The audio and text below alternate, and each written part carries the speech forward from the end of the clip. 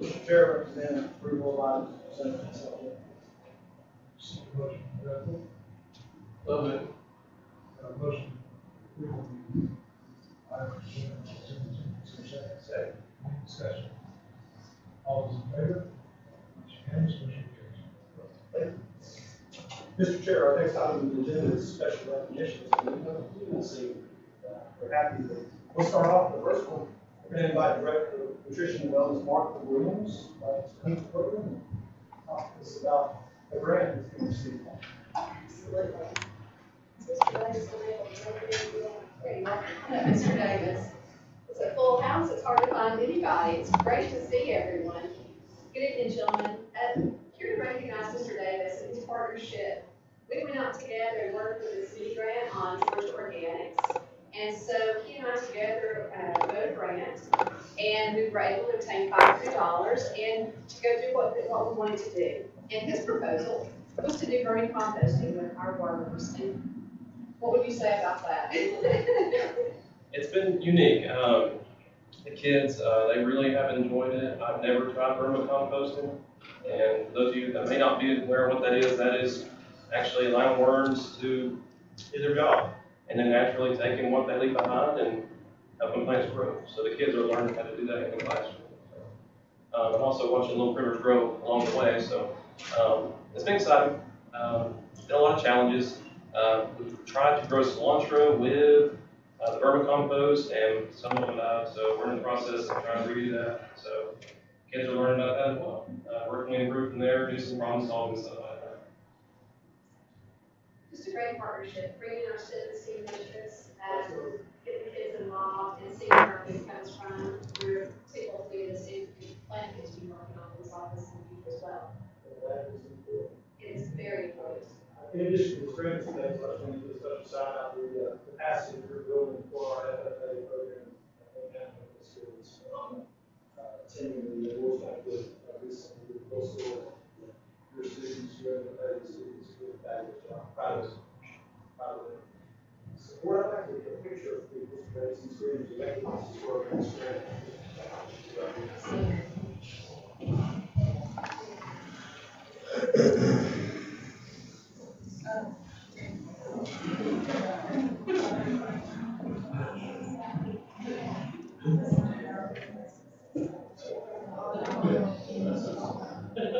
Heather, are we centered? I'm there.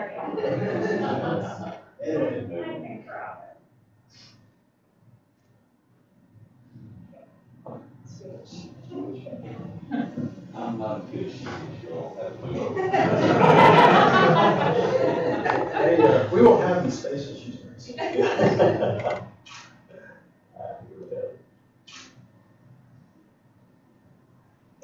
Thank you, sir. Mr. Davis, Thank you. Appreciate it. I just want to sit down. You go back.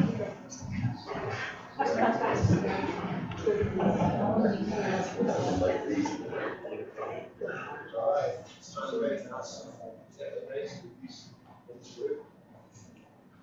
Good evening, board. We have an outstanding FFA program with Dr. Fannin.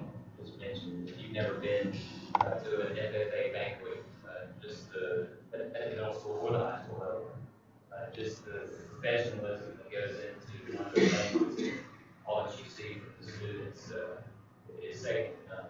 So tonight, we do have two special FFA students that have received some pretty exciting special recognition. And so to go over the details of that, I'm going to introduce our high school ag teacher and FFA sponsor, Ms. Daniel Jones. Thank y'all for having me today. I probably serve as agriculture educator and FFA advisor at the high school. This is my third year in adventure to start a career, I would say so. I wanted to take a moment to thank you guys for giving us a minute to recognize two of our Fannin County High School FFA chapter officers.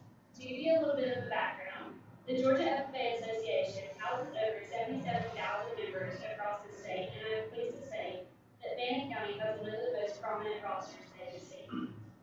Today I'm here to recognize Evan Fish and Amy Thomas, two of our current SCHS FFA officers, for some of their recent accomplishments in the organization. To give give you a little background, the state of Georgia is broken up into 3 regions and then in 6 different areas. We are in Area 1 North region. Each area has their own set of officers. This officer team is able to travel across the state to serve at different career development events, which are competitions that we travel to frequently, region and state special events as the face of the region during their term.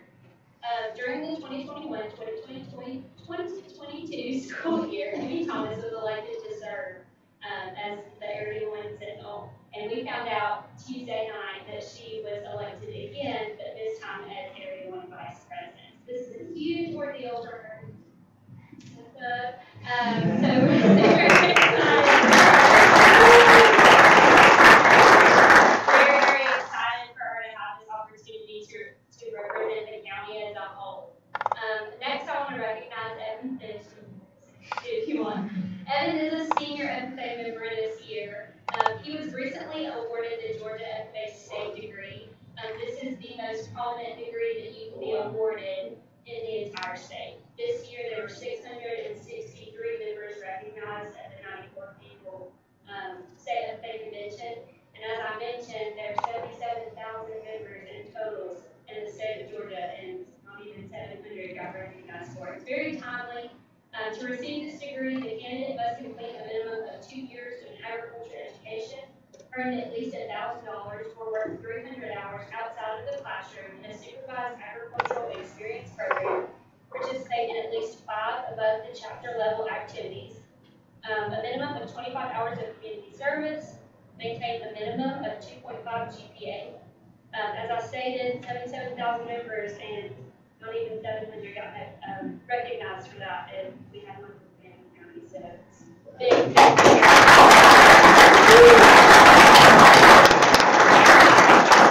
Yeah, let's get another picture. Emily, put it over here.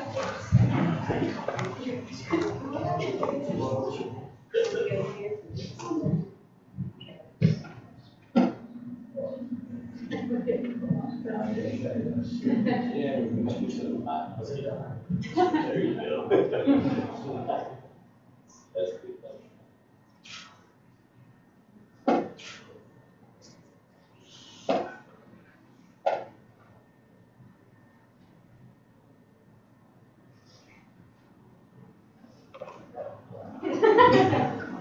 Let's give these 2 a round of applause.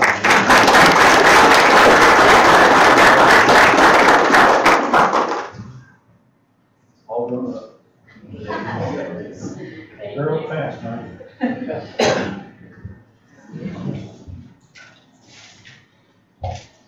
It is exciting. Yes, and I'd say one of the traditions that we started, in addition to recognizing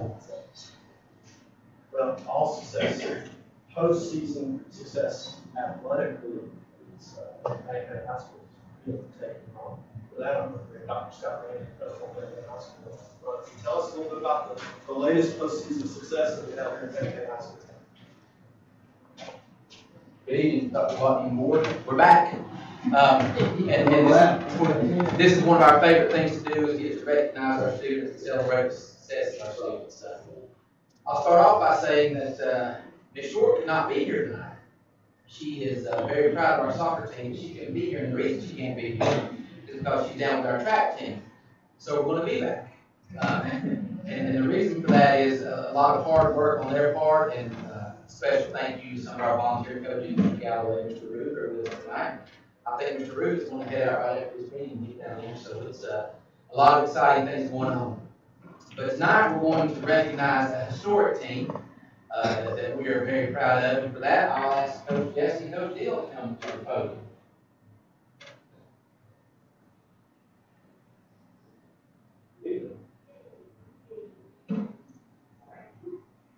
Well, first, thank you all for having us here. On behalf of the ladies soccer team, I wanted to thank you all, the Board of Education, and our students, and Dr. Watson, and all the others for inviting us to the meeting tonight. We're very honored to be recognized as one sport. We'd like to say thank you to the Fannin County High School Administration, Dr. Anthony, Lessons High, Mr. Henson, for the leadership and support. And while Ms. Short's not here tonight, we wanted to say a special thank you to her. She's been a true leader of all things sports through the school year. And I've been very thankful for our leadership guidance and support to help us achieve one of the greatest things in our program experience. I also wanted to say a special thank you to Angel for her enthusiasm, support, and efforts throughout the season. Our soccer parents who diligently served on the district club, supported the program in one way or another, whether it's financially, organized events, traveling to the away games, and just going above and beyond what we needed for our athletes and giving them what they needed. To our community members who supported our program through fundraisers, donations, and attending the games. But finally, I'd like to go ahead and introduce the 21 members of the Lake Rebels soccer team who are here tonight that I'd like to honor. This 2022 Lady Rebels soccer team had a wonderful year. Here's some of their accomplishments this season. They had a record of 16 wins and 2 losses, 11 shutouts. They had an undefeated season against our 2 Northbrook rivals we played on our schedule this year in Gilmer and Pickens. They were the winners of the 7AA Region Championship, and they had an Elite 8 appearance this season. In a coach's poll, they finished 5th as the 5th ranked team in the Class AA ranking. This season, preseason, we had 2 teammates receive the honor of the Class AA All-State team. We had 8 teammates receive the honor of the 7AA All-Region team. And so far this season, we've had 2 seniors signed to play and continue their soccer career at Dalton State and at Young Harris. Finally, we were just notified that 3 of our seniors were invited and were participating on the Georgia-Tennessee All-Stars game, June 4th at the Red Bulls Soccer Stadium in Chattanooga. But at this time, if I could go ahead and introduce our Lady Rebels soccer team. And I'll start with our freshmen, Natalie Bottangino, Ashley Amaro Campesino, Isabel Espinoza Garcia, Alexandria Foster, Sadie Thomas, Karma Eaton, Callie Tuggle, and Caroline Young. Our sophomores, Stephanie Kirk and Emma Richardson. Our juniors, Madison Fontaine, Hannah Stokesy, Ivy Hyde. And our seniors, our leaders of our team this year, we have Maisie Goebel, Aaliyah Green, Rachel Jessen, Annabelle Willard, Anna McSwain, Taylor Poland, and Kinsley Sullivan. So I just wanted to say thank you all again for having us here tonight. We are proud to have these student athletes with us this season. Let's give them a round of applause.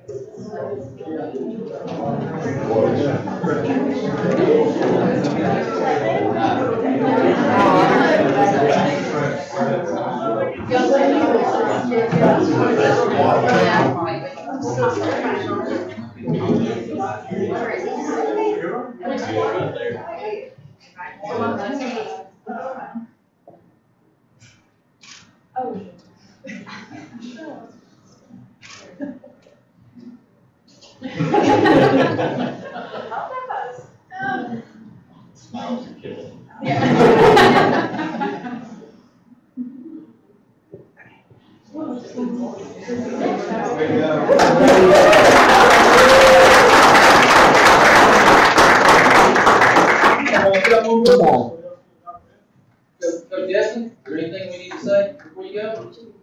About 2 hours ago, Coach Jessen. No. No? No? Secret? Okay, secret. Never mind.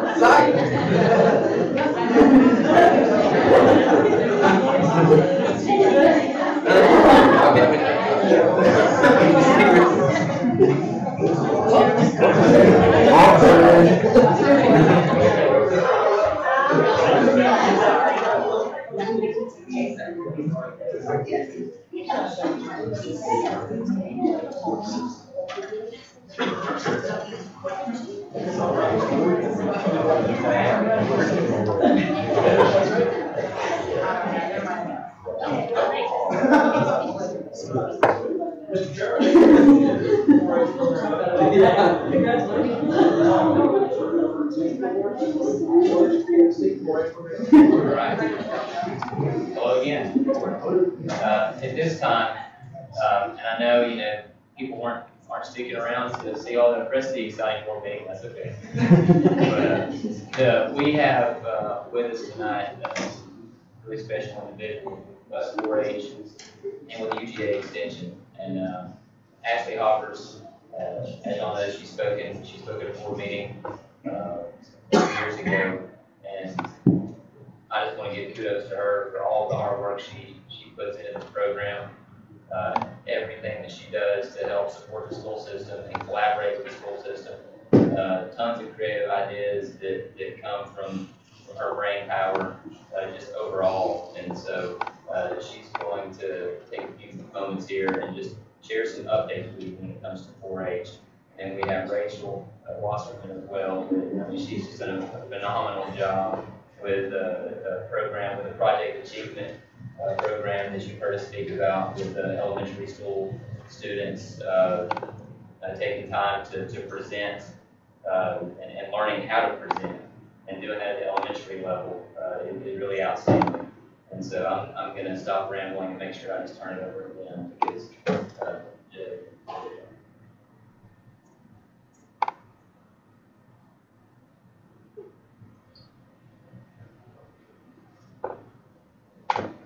yes.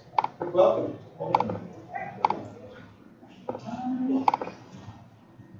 Yeah, sure. Okay, so I'm extremely excited to be here, everybody. So I'm Ashley Hoppers, Fannin County's Agriculture and Natural Resources Extension Agent, as well as a County Extension Coordinator, which is a fancy name for I Run Box. So I'm really excited to share with you just some updates over the past 2 years of what we've been doing for Fannin County 4-H. So just a little bit about the numbers. I was filed at the tail end of 2019, and so our enrollment for 4-H was about 260 or so folks. 2020, we know what happened that year, so not too much activity there, but we did have about 230 students enrolled. 2021, and I think things really got exciting for our office because we hired a fantastic staff member, and I just have to say, I am nothing without my team. They're what makes it come to life. Rachel was brought on in the fall of 2021 and just helped me put my vision into a state of reality, which was let's get into the schools and start partnering and showing what 4-H can do to supplement all the amazing things that are already happening. Let's make friends with FFA and just start rolling with it. And we did.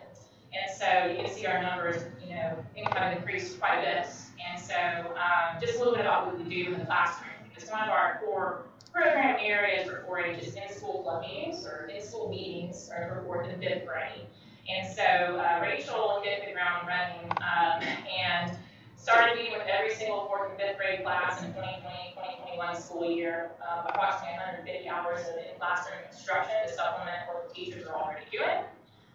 Did the same thing this year, and as you can see, just some of the topics that we cover, we really try to align with what's already happening in the classroom, supplement.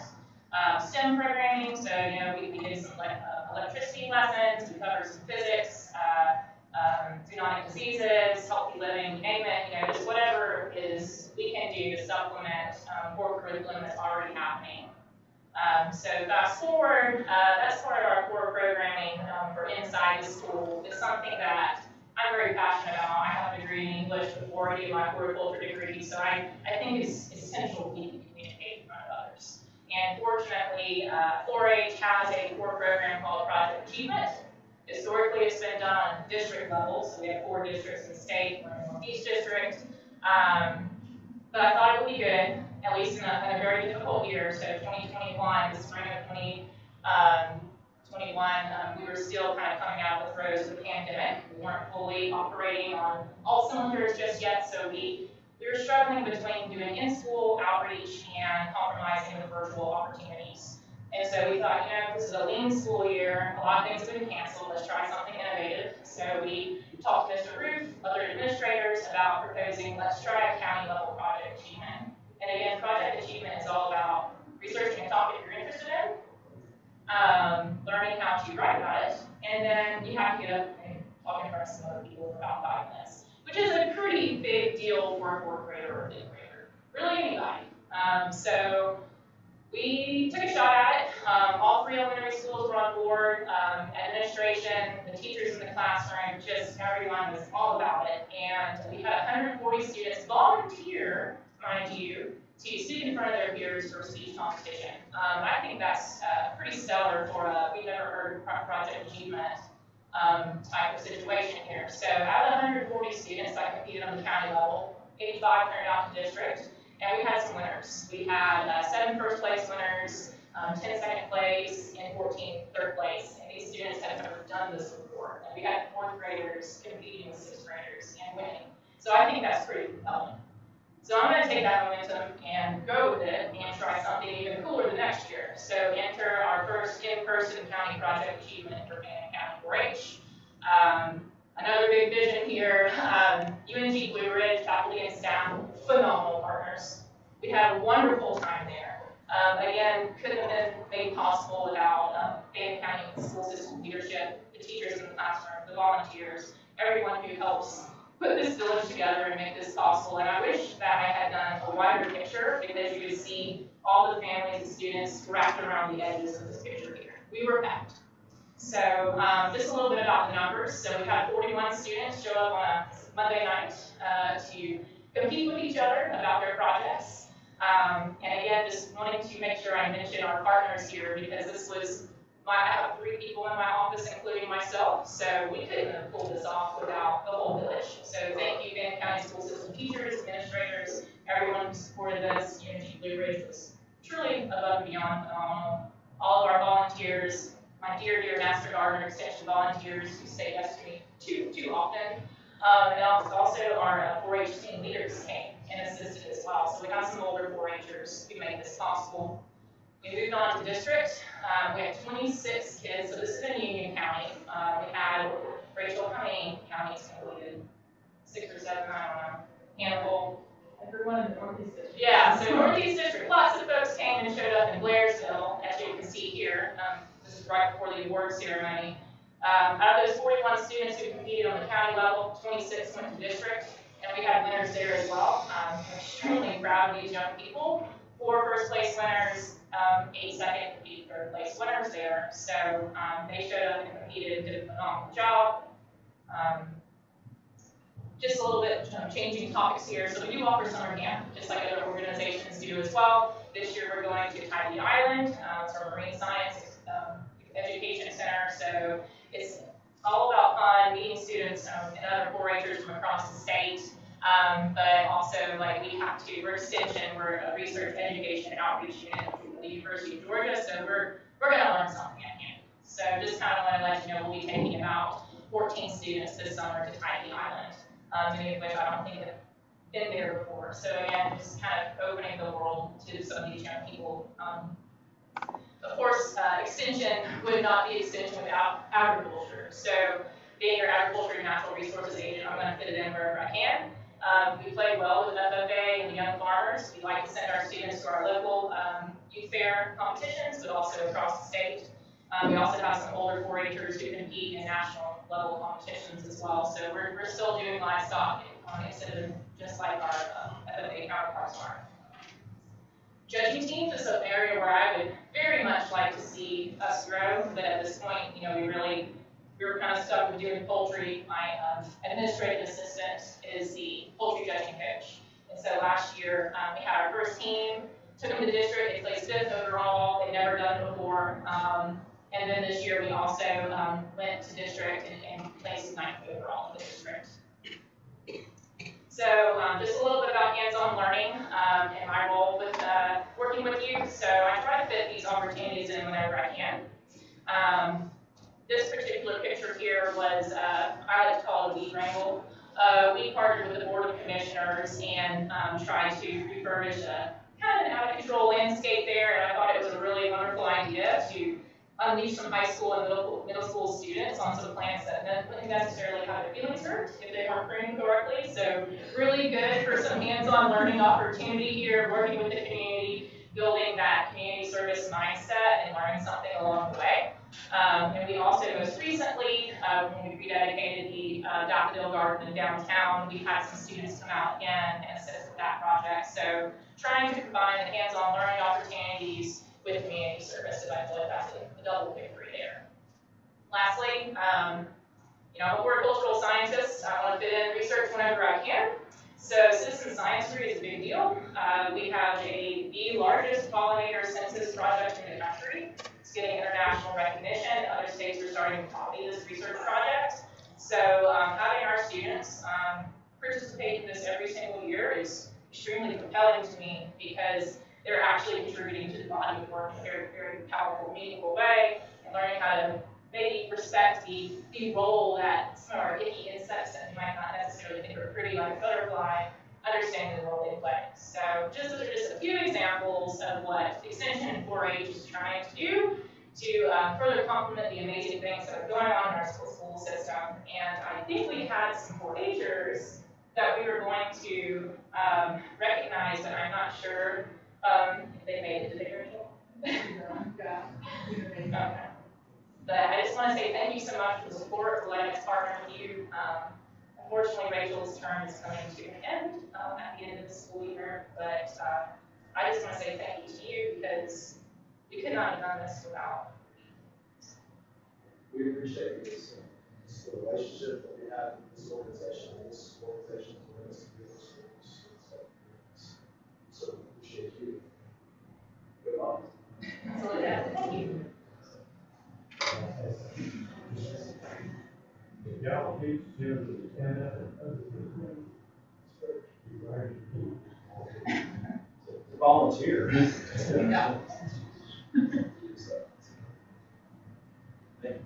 Mr. Chair, next item on the agenda is school governance team update.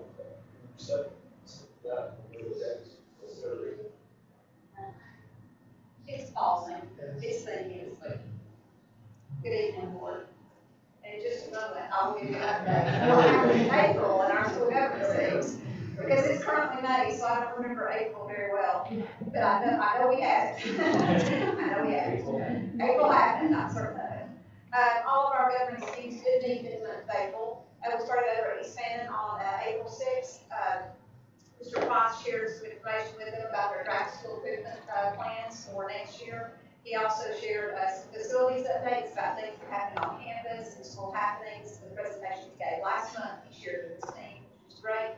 You'll notice that as we go along, most of the schools have really started to wind down when it comes to fundraiser requests, field trip requests, and facility use requests. That part of the school year is starting to wind down. Very similar things are happening at all the SUPs at the same time. A lot of forward planning for next year is going on at the moment. Ms. Damer also talked to her SUP about their self-assessment, about the feedback, getting information about planning for next year.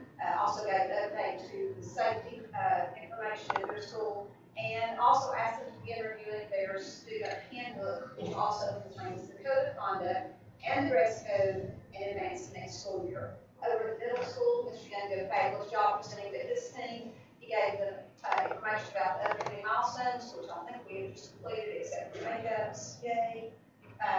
Also, he shared with them about personnel changes that are coming up for next year, their school equipment plan and action steps as they are now and what's anticipated.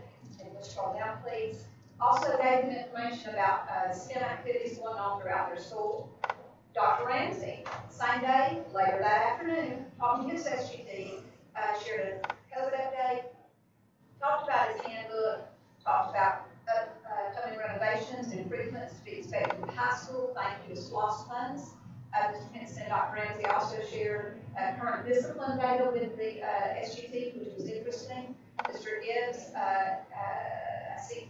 CPA teacher, Mr. Gibbs, and an SUT member made a presentation to the team about something that he's working on as a project, about whether or not we have a need for transportation for students who may want to be part of dual enrollment and do not have private transportation. Dr. Ramsey reviewed current school improvement goals and action steps.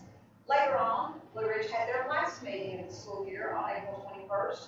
They did approve their handbook for next year, also reviewed their current school improvement plan, and I shared with them their SUT results.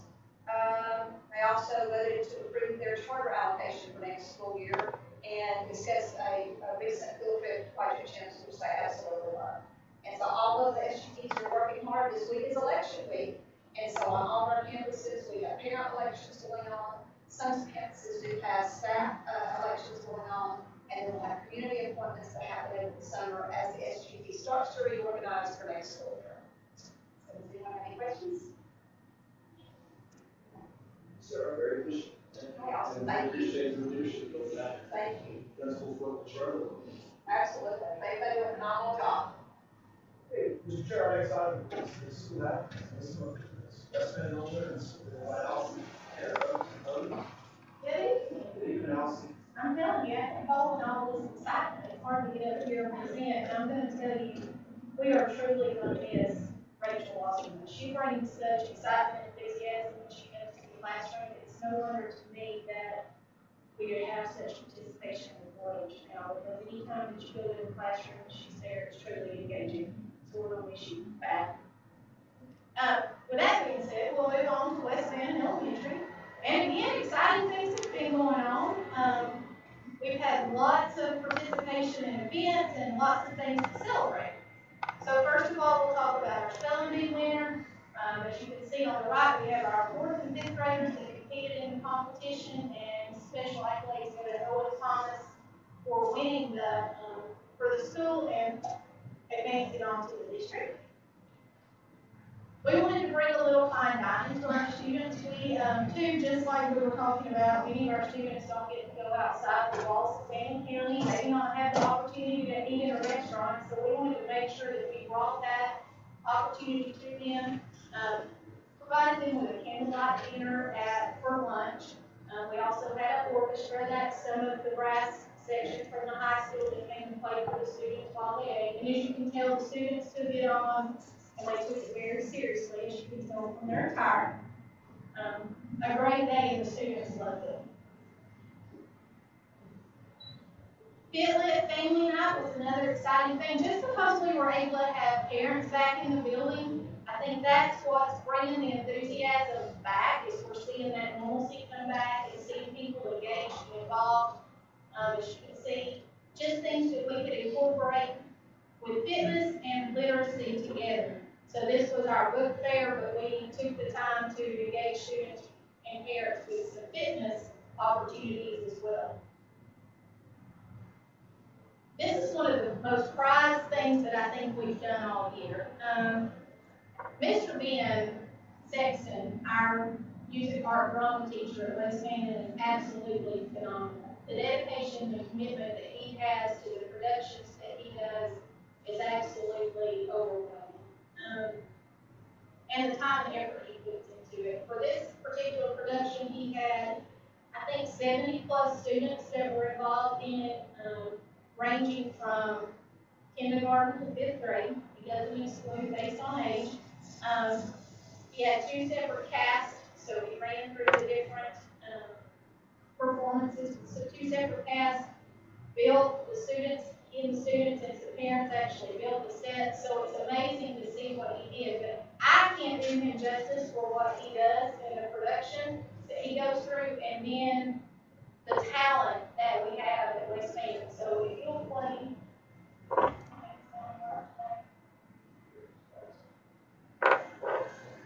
I'm ready. I want you to go outside and finish the floor. I wonder if you could finally found a match for you. I'm not anxious for you to find me one. Not unless it's not with Taylor. Now, see?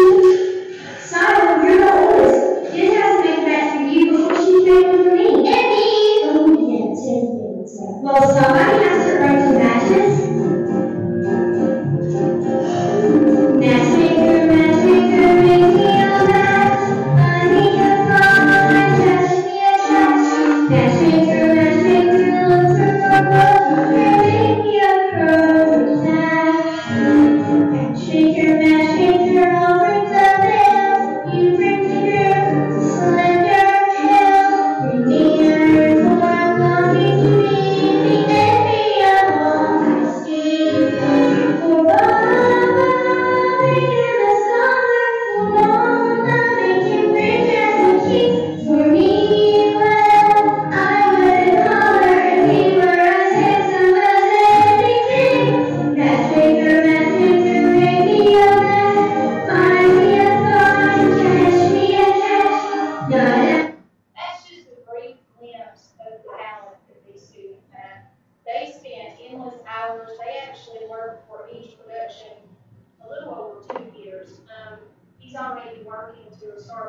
fundraising for this upcoming, for next school year, he'll be producing Fannin. So we're just excited about the things that he does, and I just want to make sure that he gets the recognition because it's truly amazing. All of that, Oh, it was amazing. physical awareness, impact.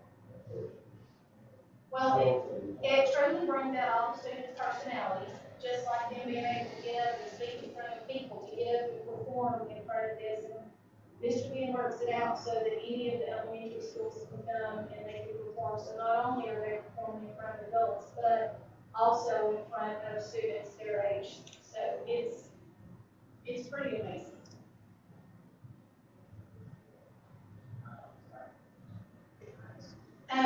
Next, we have cooking with fourth grade. This is exciting. The Charlie card is something that we heard just last year with SPLOST dollars. It is a mobile cooking unit, has a convection oven, it has its own water source. It can do anything. So Kaylee Hamilton, one of our fourth grade teachers, took it upon herself to start using that in her classroom and integrating it with literacy. So the students came up with a different idea, and they wanted to cook some recipes and start doing a little cooking show. So they do Cooking with fourth grade, and they post these videos on YouTube. And the recipes that they do are to encourage healthy eating on an economical budget. So they look at different things that they can make or cook. They make sure that they incorporate safety, reminding everybody to make sure they have a parent. So we're going to watch just a brief glimpse of them because it's really funny watching these three young men. Today we're going to be making tic-tac-toe pizza. Before you start your recipe, you got to make sure to wash your hands. And when you use your oven to put your pizzas in, you have to at least have a parent near you. Today we're going to be using pepperoni, mozzarella sticks, pizza sauce, and pizza bread. You can also make your pizza healthier by using other vegetables like zucchini, cucumbers, and squash. All right, you guys ready to start making your tic-tac-toe pizza? I think so. All right. You can tell just by listening to them that they're excited. I don't know very much about putting cucumbers on a pizza, but whatever they want to do, make it healthy. So they're all engaged, and like I said, they do one every month. We also want to give a shout out to the young farmers for bringing participants for the Ag Literacy Day. Just another fun event for our students to get to see the leaders of our county come out and read and participate in that activity. Our fourth grade students participated in the Sons of the American Revolution. It's a poster contest that they do annually. We had Samuel Jones win second place for the district, Ellen Morris for third place for the district, Mr. Elijah Reed had honorable mention for his Kettle Creek poster, and Allie Rose Radaball honorable mention for Butler Hill. And Allie Rose was actually the one who was singing the performance earlier. Continuing to build those SEHS connections, our cast and crew from the Fiddler production were able to meet with the thespian troupe from the high school, where they did some drama activities and some drama skills and practice with them, and just talked to them about how drama continues at the high school. And then the Key Club came out and did an egg hunt with our kindergarten or pre-K through second grade. As we want to make sure that we're incorporating STEM in everything that we do, we were thinking about the soapbox derby. I know Dr. Watt got a call from me for the first soapbox derby back in the fall, apologizing because West Fannin did not have a car in there. And I took that to heart. So I reached out to Amber Mitchell, our STEM teacher, and she had the idea to start working with the students so that they could truly use that in STEM fashion and start designing Pinewood Derby cars. So they designed their Pinewood Derby cars, drew out the plans, and then we sent it to the CTAE construction department where they cut out the cars, and the students were able to build those, adding the wheels and paint, sand them down and design them.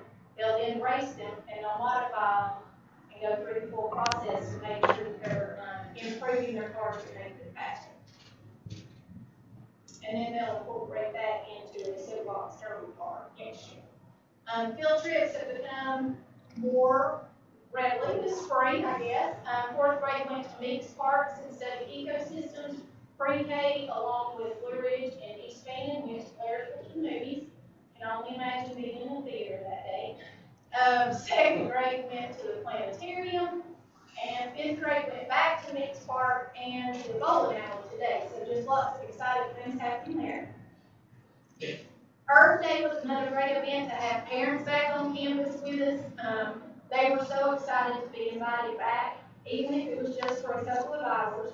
We had everything from rock painting to recycled materials to make kites, composting, working down on the stream, just anything that we could to be outside and incorporating what was quality for the earth. As we were painting the rocks, we focused on there's only one you development efficient, unique qualities. So each of the students painted a rock and left a positive quote on that we could put out in our butterfly garden. Here's a couple of pictures of our garden and robotics clubs, the garden club cleaning up our nature trail. Somehow an old tire ended up down there. The picture in the center with all the sticks, that's where they were getting prepared for their plant sale and chick sale that they recently had this Saturday, and they were proud to raise $1,200 to go towards their garden club. So that's exciting. And it's just pictures of all grade levels using the robot. Just like we were talking about earlier with 4-H, this is our 4-H project achievement and the students that participated in the UNG participated at UNG. It was amazing to watch those students go and present. Y'all, they were in a room full of people, wall to wall, adults and students, and they got up there and they just talked like it was nothing. It was amazing because they were choosing to talk about something that they were interested in and something that they were passionate about. So that was a great opportunity. And then again, hats off to 4-H for making sure that they were awarded for that. So thank you. Our scientific investigation exhibition was last Thursday. Seems like it's been a while, but it wasn't. It was just last Thursday. We have several students in 4th and 5th grade that participate in scientific investigative research with Ms. Mitchell and Dr. Line. They get to, again, research anything that they're interested in. They bring that and then they figure out how they can research it or something that they want to know about it.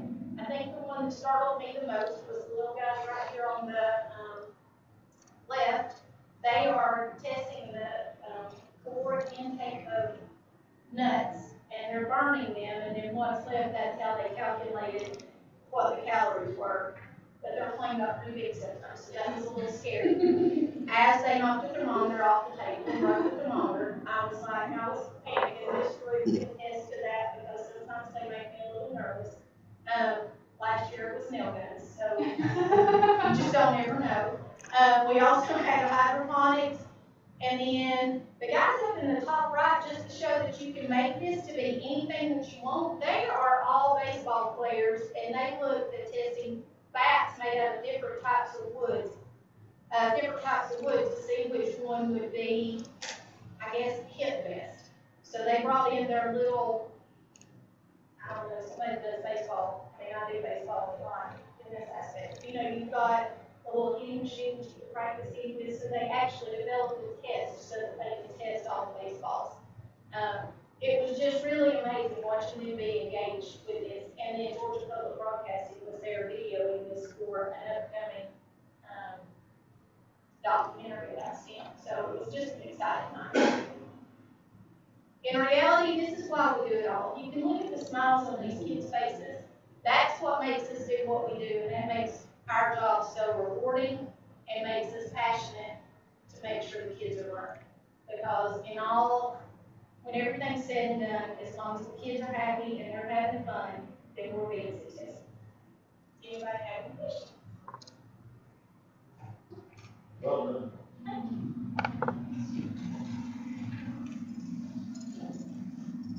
Lots of good stuff going on with us. Very excited about those reports. Okay, the next items, actually items share 9, 10, and 11 are almost a week, and they really kind of just flow together. We really need to put more on items like that. So with all that, we'll get back over to this group. Welcome back. Welcome back. Here I am. All right. So, as everybody has been talking about, it's kind of been a theme of the meeting really already with all of the accolades with FFA, 4-H, a lot of the items that Ms. Danner talked about. We're in a really, really great spot when it comes to hands-on learning, project-based learning from the ground up, in all levels, elementary school, middle school, high school. I'm just kind of, I don't know, I just feel blessed to be the one that gets to stand here and talk about a few of these items. That none of the stuff that I talk about would even remotely be possible without all of our principals allowing it to be possible and encouraging it to be possible. So again, I want to brag on each one of our principals on that none of what we do in hands-on learning, project-based learning, and all that, it just would be possible without them, and for encouraging people. So the first thing here, this is just something from the DOE. When we talk about STEM and STEAM, just making sure that people understand that we're talking about more than just that acronym. That really, when you're looking at what STEM and STEAM are all about and what CTA is all about, it's basically, you're looking at the same types of items. You're looking at employability skills, you're looking at project-based learning, you're looking at collaboration, looking at rigorous and relative instruction, all of those types of items, interdisciplinary, so meaning different subjects working together, it all goes together. And so, I want to make sure that we all are aware of that.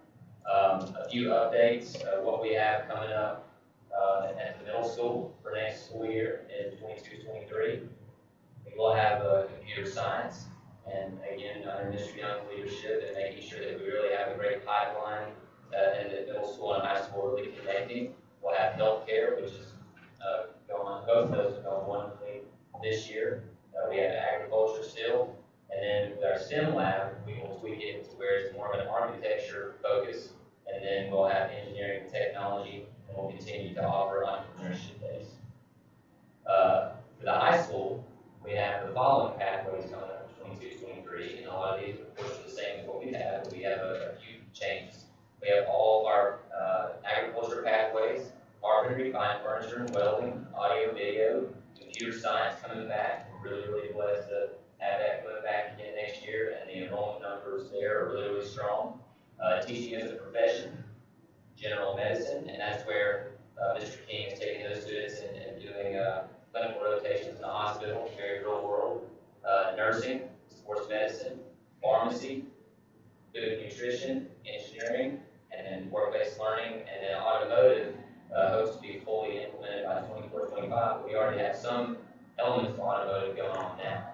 And then finally, on the bottom left, we have an EMT program where we partnered, finally, we're able to come up with some type of way to do this outside of the box thinking. We partnered with Robert Graham's and Fannin EMA to allow students to be able to obtain their EMT certificate. But that was very competitive. We only had 5 scholarships available to do that. And so students had to apply, interview. We were able to, 5 students are going to start taking part in that, so I can't wait to come back and tell you the outcome there. Pathway completers. As you see, these are our different pathway completers for this school year. Our agriculture numbers continue to stay very strong. Our healthcare numbers continue to stay very strong. Welding is busting at the seams, and those when we talk about pathway completers, these are students that have completed all 3 courses in the same pathway and have completed that 3rd and final course. So there's our numbers there. CTSO, those are our career and technical student organizations, along with the sponsors that I want to make sure that I give credit to for all their hard work. We have very strong CTSO numbers right now, and especially if you look at FFA, HOSA, which that's healthcare related, FBLA, Skills USA, so that's your carpentry, welding, TSA, that's your technology base, really, really strong numbers that we're really excited about. They've all gone up since the previous year. And then, just some recent highlights, and I can talk for days about principals, I feel like I'm standing up here and kind of summarizing all the stuff that they talked about throughout the entire school year during their presentations. But we continue to have the Habitat for Humanity partnership where our carpentry students are building homes for Habitat. Like I mentioned, the clinical rotation, those students getting that real world experience, that EMT program that I just mentioned, having a plasma cutter and a laser cutter both now up there is a complete game changer. So thank you to SWAS for that. Our career fairs, our success with welding competitions, our CTSO competition success, Brave Home scholarships. So those are going to our students in the construction industry, but they're heading into the construction industry. And out of 12 scholarships recently, Fannin received 8 of the 12, and each of those students received $10,000. So I mean that's just absolutely phenomenal for what's going on with Mr. Flowers and that welding program and what Mr. Stewart's been able to do. And with Mr. Dillbecker already taking part in it. So just great things going on. We're part of the economic development partnership process with the DOE right now. More information will come about that in the future. And then as Ms. Danner mentioned, having those Georgia Public Broadcasting videos at West Fannin and our middle school over hands-on learning and project-based learning. There were only a couple of handfuls throughout the state. We have 3 of them right here in Fannin County. So just really, really great things going on. Project achievements already mentioned many times tonight. Kudos to y'all for that again. And then the exploratory classes at the middle school. I continue to hear things, great things about those that not rehearsed. You know what I'm saying? I mean, just out randomly in public, kids coming up to me, parents coming up to me, talking to me about what great things are going on in those classes. And then for the first time, I believe ever, heading into next year, we're going to have a robotics club and a competitive robotics team at all 3 of our elementary schools. And again, that goes back to just the leadership of those 3 schools and advocating for what's going on with hands-on learning. Last year, at the board meeting at this exact same time last year, I got up to the podium and said that our main goal was going to be able to form those intentional connections between the elementary school and CCAE at the middle school and high school. And again, thank you to all the principals for making that a reality. That truly has happened this year in a lot of different ways. So again, I want to say thank you all for making that happen. And for this year, talking with the middle school, talking with the high school, our primary goal this year for CTAE is to increase the amount of collaboration that's going on between CTAE teachers and academic teachers. That'll help, the students show in the math class why that math is important, in science class why that science is important, so on and so forth. So that's our primary goal. Finally, as we mentioned earlier in our meeting with local board training, our current 5-year CTAE graduation rate is 100%. So that just shows you the importance of these programs and what they can do for kids in terms of allowing them to graduate high school and move on to success. Well, that sums up nicely. Success does not occur in isolation. It's relationships that are being formed between schools, from various levels within our school district, and also cooperative extension. Plan those relationships, receiving those. Well, that's the board. They're just so excited to see these programs inspire our children to be creative and innovate. That would be our public schools for the It's always moved from basic. It's not moved for this.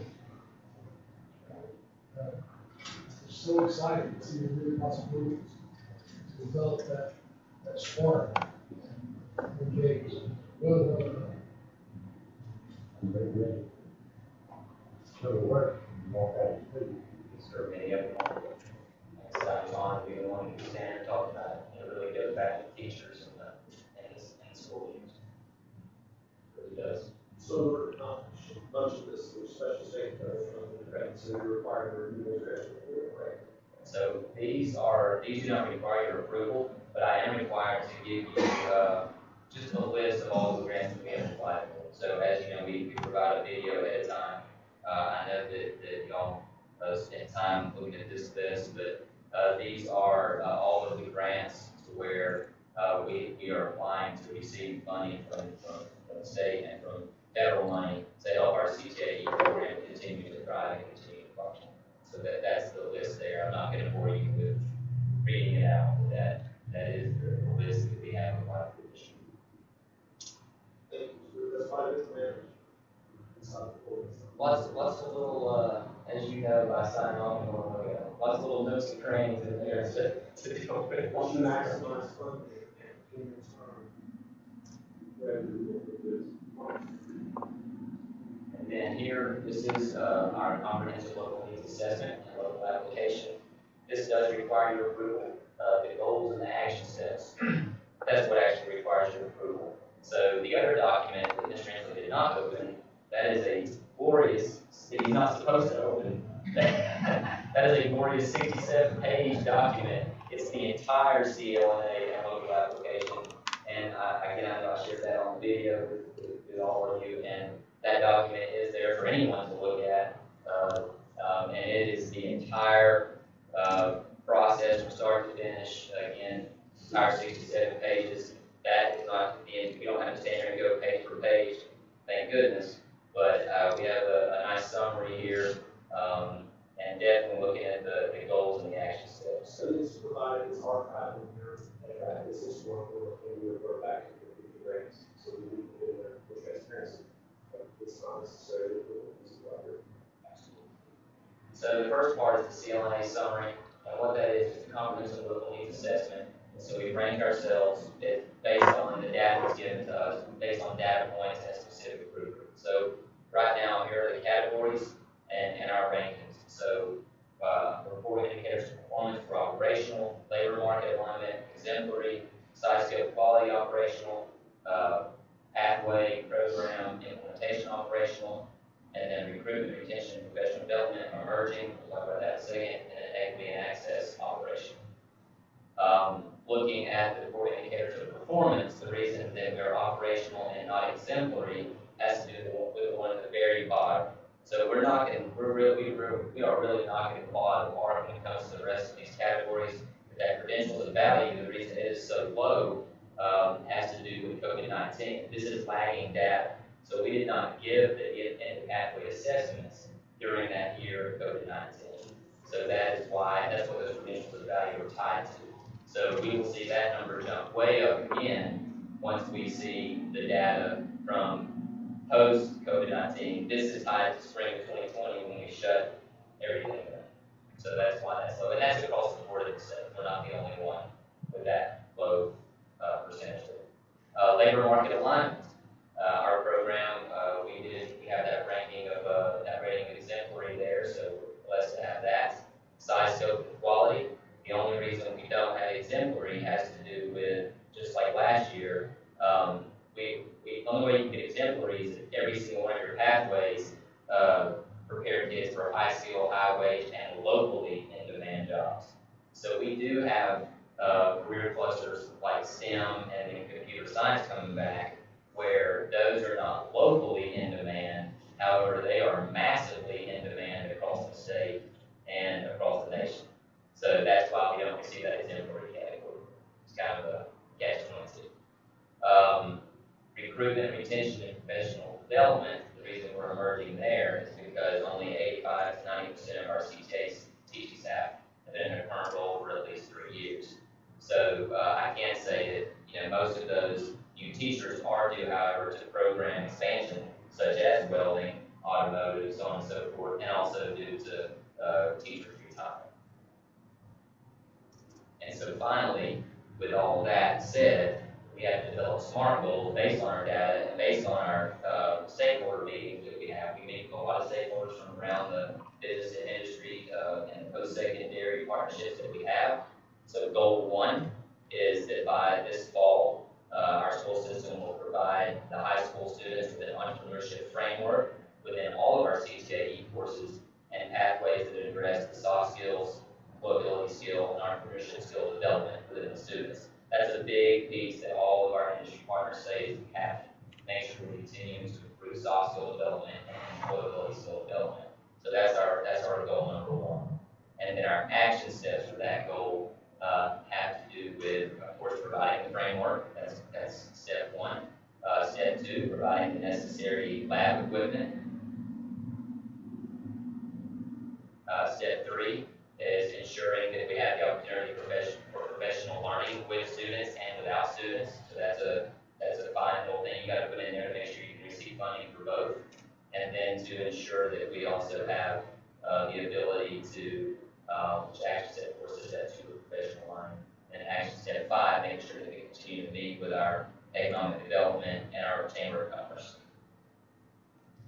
Goal 2 is that we will increase the female non-traditional program concentration percentage. That continues to be a goal of ours.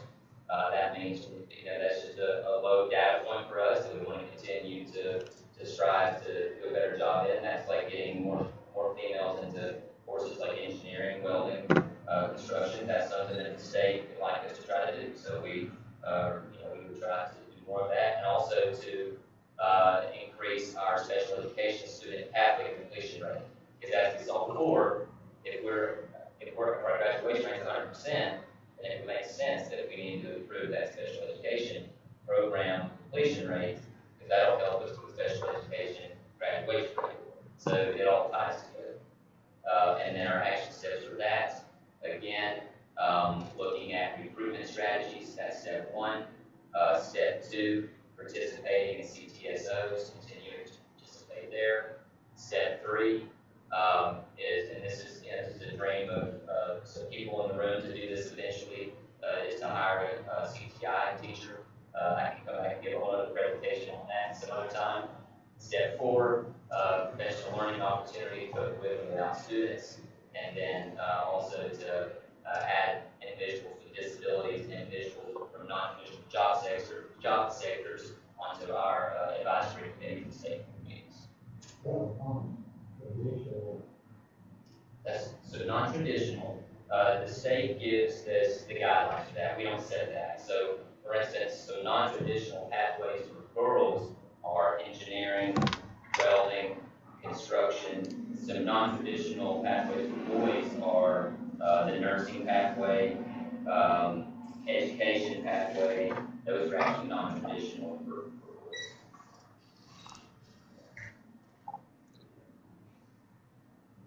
And so with all that said, I humbly ask for your approval for our updated Perkins 5 plan. Have to make that information development.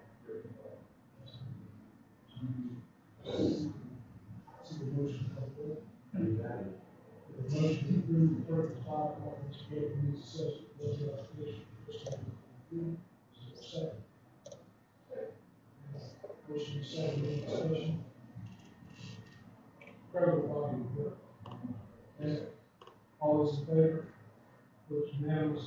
Motion carries. It's very strategic. I love it. It stays ahead. Gets us in the right direction. Love it.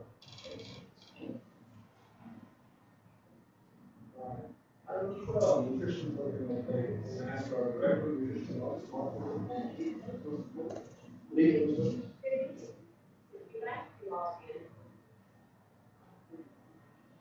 First thing we're going to go over tonight is about wellness, and like many other programs, at the end of the year, we continue to interact with business speaker. And wellness is one of those things that has a requirement to make sure that we're all on the same page of what we're trying to accomplish. All 5 schools have met throughout the year with their wellness committees. Our goal is to meet 4 times, and we try, but not give up every school. But other the things they're doing, a lot of things you see highlighted each night with the STEM and STEAM activities go into our wellness plan as well. So there's a lot of incorporation between what we do in nutrition and wellness with what our schools are trying to do, incorporating STEM, STEAM, and CTE. One of the things that we do at elementary that's really exciting is we participate in a program called FFVP, which is the Fresh Fruit and Vegetable Program. And this year, we asked for the grant for our pre-elementaries, and were awarded almost $81,000 to bring in additional fruits and vegetables to our schools that are not part of a lunch setting. So our elementary students have the opportunity to taste things they may have never tasted before. Sometimes they're really interesting ideas, and they tortillas or kumquats or something different, and they really enjoy it. And our ladies enjoy getting to prepare it for them. And we would like to do this same grant again next year, and it's only offered at the elementary level. We also monitor our wellness, our smart snack compliance, and our fundraisers, and we are currently working to complete our triennial assessment, which is a state requirement. And once that is done, we will post that to our website. Some fun facts about our department.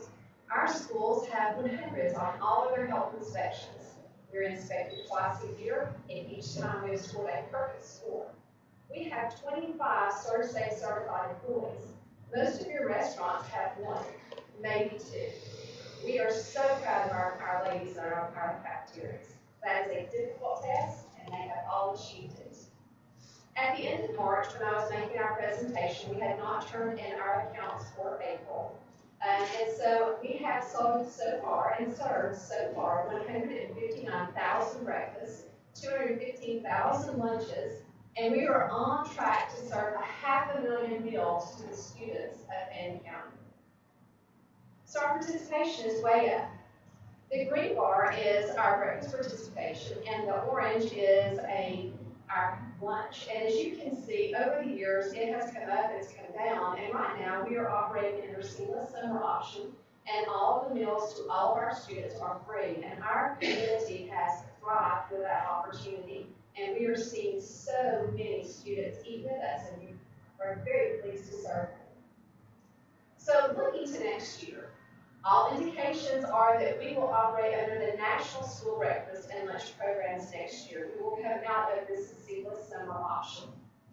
Free meals will end unless there is a federal change, and those who need assistance with paying for meals, we absolutely will process applications and try to help to get free and reduced meals for our students. And those who are watching and those who are listening, I would encourage everyone to apply. It is absolutely worth your time. It can be done online, and we will send out those forms and we'll put them on our website where it's easy to do it online, or you can do it on paper if you prefer. And that will come out in probably the middle to end of July. And of course, all of this is depending on whether or not anything happens in Washington between now and then. So we have new standards next year. Currently, they're called the Transitional Standards for Nutrition, and it requires that we serve 80% whole grain in our lunchrooms next year, and that we reduce our sodium by 10%. And the whole goal of school nutrition from its inception was to make sure that students received around 1/3 of their daily nutrients at school.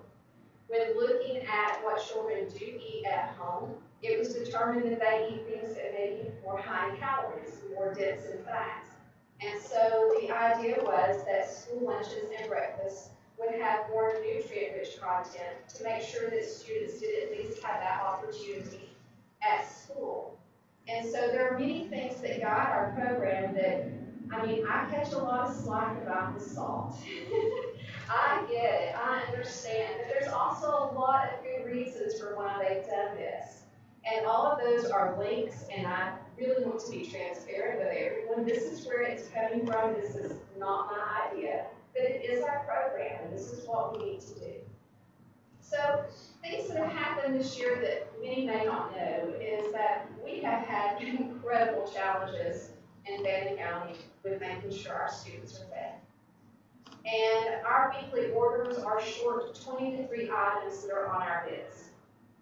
And our drivers are frustrated who are bringing us food because many of them are new to the job. And our distributors have not been able to honor their bid pricing. Our folks are not able to get to us what they promised to us. But with all of that said, we have worked so well together to make sure that we could provide meals. And that although it wasn't what we ordered, we were able to get something in its place. And I say that because of resilience. We fed students 2 meals each and every day. We met the meal pattern. We were blessed because we are a family, and simply our employees are amazing to pull this off. Our future? Well, we didn't receive a bid when we put our bid out. So for 30 days, our first bid on the Georgia Procurement Registry garnered no interest. And in fact, we found out that we weren't alone. In fact, there are 12 to 13 districts in mostly North Georgia that do not have a big bid for next year. Our distributors say the reason they are not bidding with us is because of labor. They have major labor issues in transportation to our area, the cost of fuel to get to our area, and we have to go by federal and state procurement guidelines. So trying to find a way to feed our students next year has gotten pretty interesting with thought processes. Currently, we do have a bid on the Georgia Procurement Registry, and so it is with Gilbert and Pickens counties, and our link is out on our website for nutrition for anyone who would like to look at it. It links to Pickens County for the holder of the bid, and you can go and see everything that we're interested in. If anyone watching is interested, we would certainly be more than happy to have their input with it. You're fine. Good. I appreciate you showing me. We can go back to it. So, the next steps, one more slide, number 10. Dr. Watney and I have reached out to not only our districts, our region, the superintendents, we've reached out to our governor, to GMA. We've reached out to the Southeastern USDA folks. We've reached out to those in our state, to Speaker of the House Ralston, and have received a lot of support in listening to our concerns. They were unaware, they just didn't know. And we have started looking beyond the state because our program in nutrition is really beyond the state. It is a federal program. It is USDA backed. And so today, this morning, I met with Senator Warnock's staff here for PAC, and we had 7 districts who came and met with us. And we have a meeting scheduled for next week with Senator Ossoff's members. And we are slowly working our way up to the voices of Washington to try to help us. We need some relief. I would love to be compliant and serve 80% whole grains next year. I wasn't able to get the bread that we got on our bid now. There are a lot of things that don't work with what's being asked, and we're just looking for solutions, and we're looking for ways to find a way to keep our kids fed. And that's not pledged to you. I will keep our students fed. I don't know how I'm going to do it, but I'll find a way to do it because, as you all say, every single board meeting is kids first. And it is all about our family. This is our family. And we are in challenging times. Turn on the news. Everyone sees it. And be very honest with you, I have not been local in our community because I didn't want it to be on our family's shoulders. Everyone has enough to worry about. And we've been able to take care of our kids, and I hope so with some grace. And we hope to extend that into next year as well. A lot of opportunities, because I'm looking for good. I'm looking for good to come out of this, and when there are opportunities with challenges, and we have an amazing opportunity in front of us. I know we've all had a lot of different conversations. Do y'all have any conversations or questions this evening? We do not. We do not. It would absolutely, the salt restrictions are too great for that. This is an issue of Austin State. It is. This is what you mentioned, those districts that have not received bid, those districts that have received bid, there's issues there as well. This is serious, and I want to commend the News Observer has really partnered to bring facts to the forefront, to shed light on this issue. It's about bold headline, federal rules to create a process. That's exactly what it is. And in this week's edition of the News Observer, Mr. Harrison, thank you. Does an outstanding job.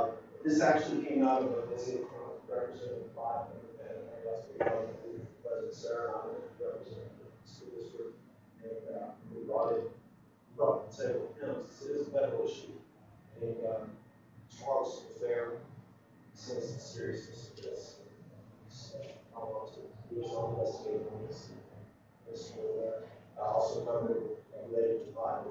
also share a pledge for commentary related. We appreciate this communication is going to be essential to solve this issue and urge a quick, strong leadership with action from Washington as opposed to take this because across the state, they will get they need food service programs, especially rural food service programs across the state will be very qualified. The contracts that are barely being employed now expire. That is right. And the waivers expire. This is an immediate issue. So thank you for your coverage for that. So if you get into juggling those orders, trying to find substitutes to give in place of the guys that are not here, and your dedication to our students is just special. Thank you. Mr. Fannin, item number 13, public comment. No, sir. Okay, thank you. So we'll take number 14, facilities and construction. Yes, I didn't realize how many pictures were on there, so I just want to hush and let Robert scroll through, because there is a bunch of them on there. He's getting excited the closer we get. Well, I just can't keep up, Robert, you do keep going. And, like I say, this goes back 2 or 3 weeks ago, and, most exciting was seeing that asphalt. So, that was pictures right here, this is all the stuff.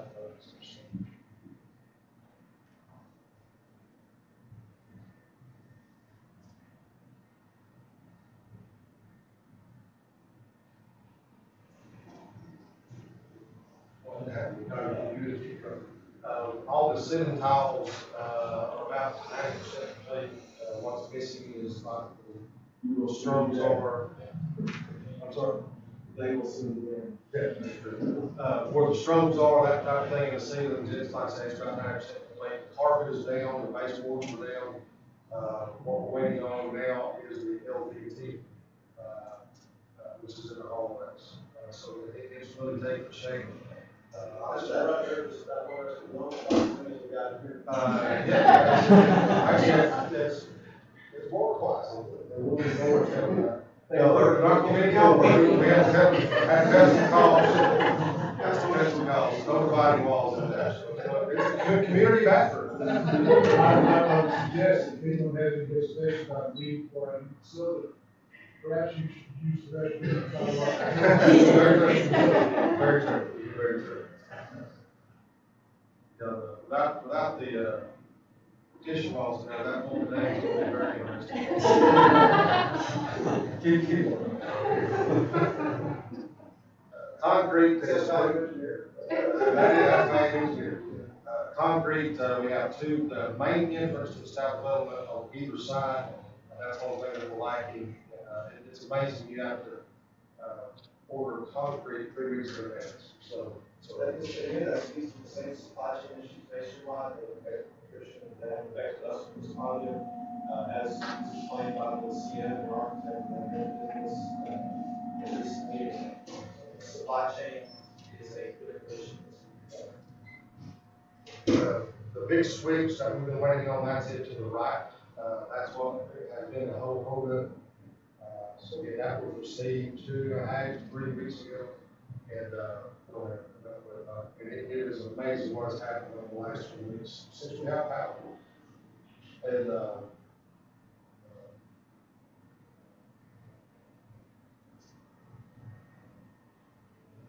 so I was out this morning and the front door is in. Actually, they're putting it in today. I don't know if they got the last center or not. So you pretty much all the doors are in. So it was really amazing what's in that stuff. Just what that does to the facility.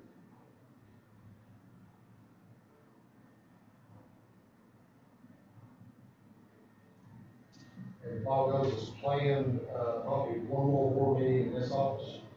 And so we'll shoot, hopefully have a board meeting in the facility.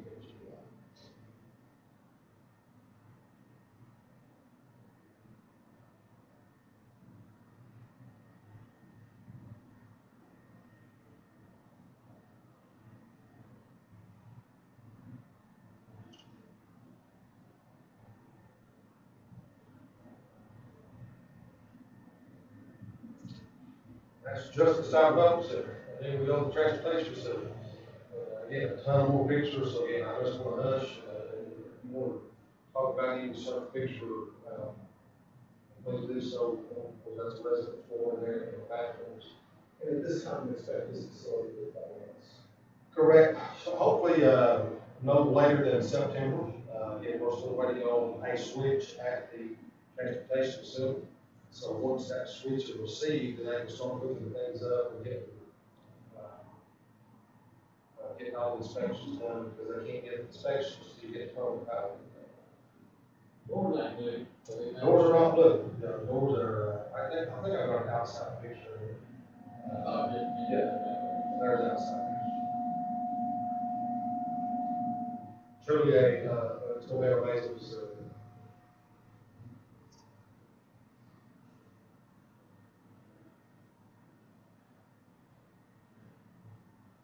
We won't stop on water, but, no, that's over on the other side. That's over on the other side of the road.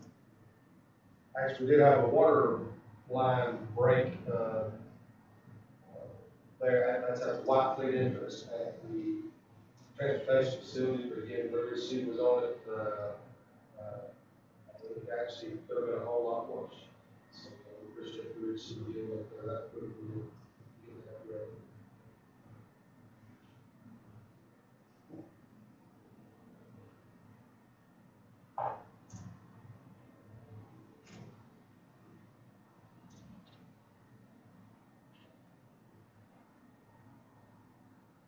I got a better picture.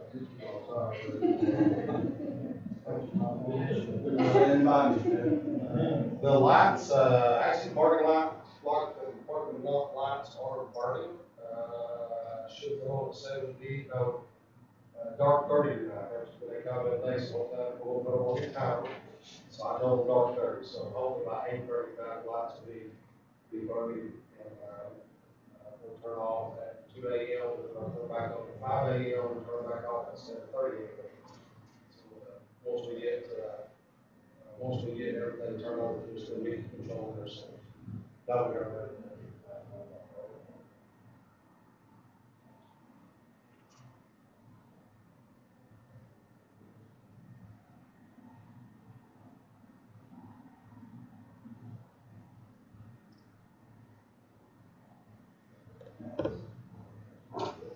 It will be paved, hopefully starting next week. We're waiting on the curb to be finished on the training pad.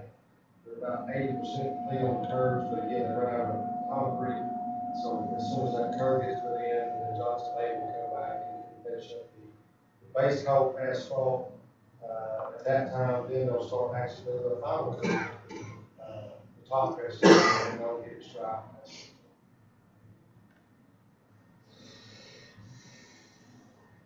And there, they're just sort of cleaning up the entrance there, the bus. Close up view of building behind it. Better known as Woody's. So, but again, those pictures are only about a week old, and you'd be surprised how much work is going on in this. Mr. Chair,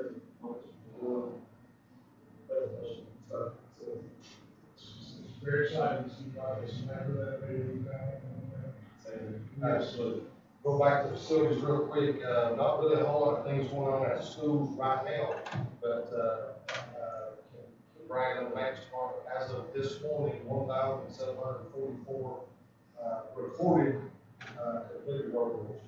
That was not included today because it's over about 4 o'clock today. So I'll shout out to the next one.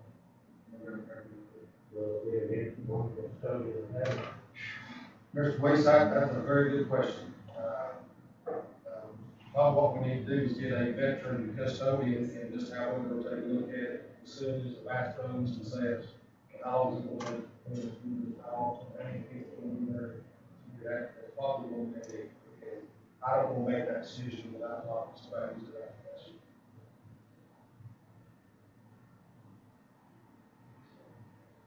That's sort of 15 bid out for surplus. Yes, sir. High school reached out. The old cobalt, some track equipment, and was put out to bid. We received one bid on one lot, which was a high jump bid for $300. Typically, we would declare the other two items as salvage. But I talked to Ms. York, he told me we only had one bid. She says, can we do another one? I said, absolutely. So instead of declaring the lot 1 and the lot 3 as salvage, I would like to again keep it as surplus, put it back out to bid, and the next month come back and see if we'll have somebody on it. If not, in that will declare. But in the meantime, we're going to do lot 2. Yes, sir. We remember that they're not anniversary. Correct. So I'll make that recommendation. Chair, include the notion that we will continue to bid lot 1 and lot 3 under the same rules as previous ones. So we'll listen to the month out. But in the meantime, we're going to do lot 2. Is there a recommendation? Motion? Motion, second. Motion second. Approving. Discussion. All those in favor? Those unanimous, motion carries. And Mr. Mayor will put back out the main lots before we visit. We'll do that actually. Thank you. Mowing contract, 2016. Kevin, tell us. Very brief history. Remember our first mowing bid that we put out in March. We only had one person bid on 3 schools. So we had 3 schools that were not covered. So we put another rebid back out. Same gentleman, actually dependable lawn care won all 6 bids on the second bid. I received a call from the owner this past Monday. It says, he was very, very polite, very kind. He said, I guess I'm just telling you, I'm giving you a 30-day notice. He said, I just can't do it anymore. So he requested to keep middle school, high school, and ag, which leaves us without Blue Ridge East and West as being covered. So I talked to Ms. Dawes for guidance, and I said, do I need to rebid this? She says, no, you find somebody to do it. And so the first person I called was Gary Stanley. Gary Stanley has worked for us in the past, does an amazing job. He agreed to do Blue Ridge and West for those amounts there, but he did not want to do East Bay.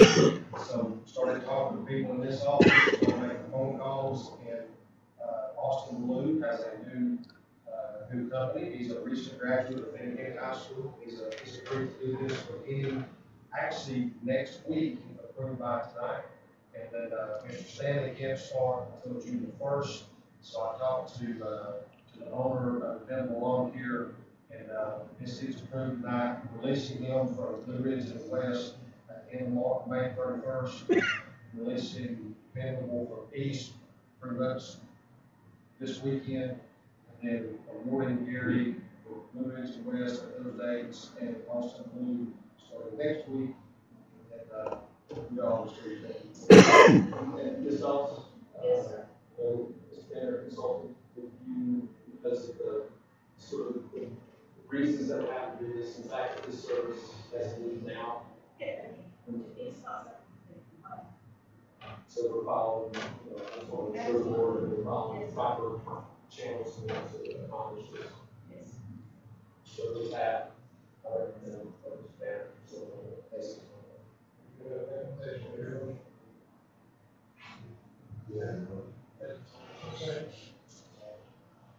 Appreciate the extra work that discussion. All those in favor? Votes unanimous, carries. Thank you, Board. Thank you, Chair. Next item is number 17, District Financial. Good evening. Board, I have our financial report for March 31st, 2022. Here's 75% of our fiscal year. Our local revenue at 93.82 versus 97.86 for the prior year.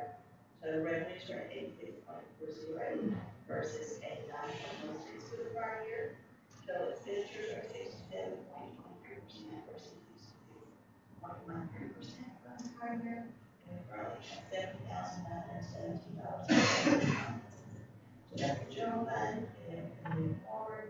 achieve our capital project. $634,250. Our special revenues, $199,295. And our nutrition, $18,016. That was it. Chairman, recommendation approved.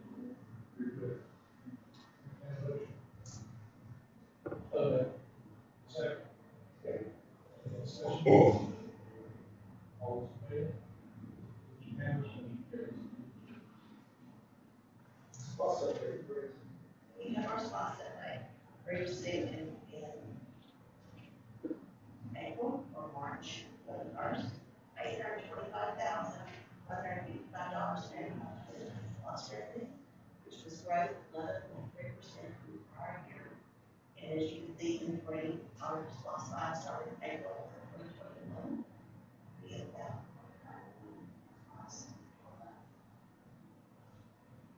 Remain strong, that's such a blessing.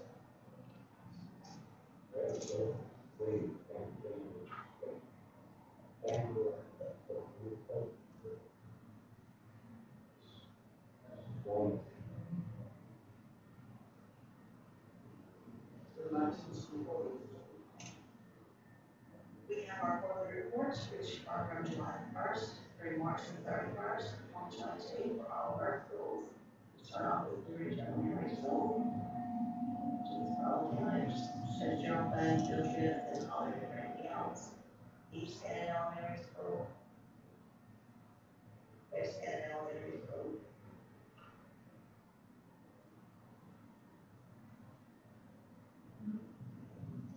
our middle school,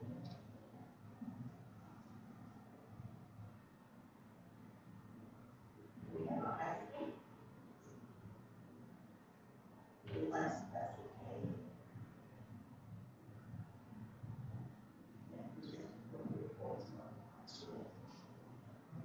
Recommendation to approve.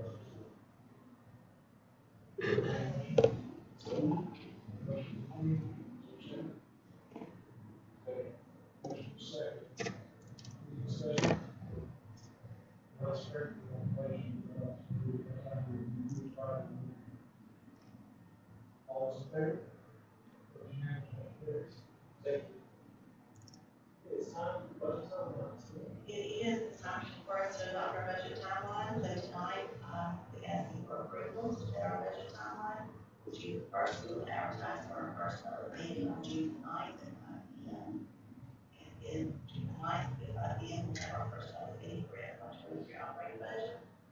And then June 9th at 5:30 p.m. at our regular session, we will approve the committee resolution in July 6th, we'll advertise for our next public budget meeting on July 14th at 5 p.m.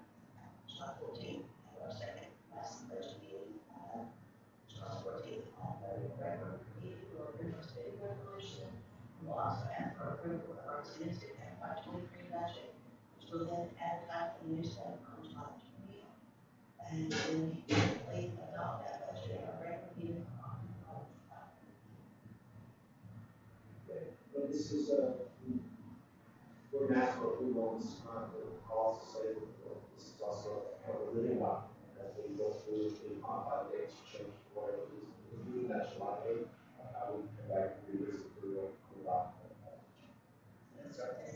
Yes, it's, but it's still, we'll do that in the quarter. Very good. We have recommendation approved. Second. Any discussion? All those in favor? Motion unanimous, motion carries. Thank you. Well done, sir. 21, yesterday, something more, that's what's earlier. Again, board. This one is really quick.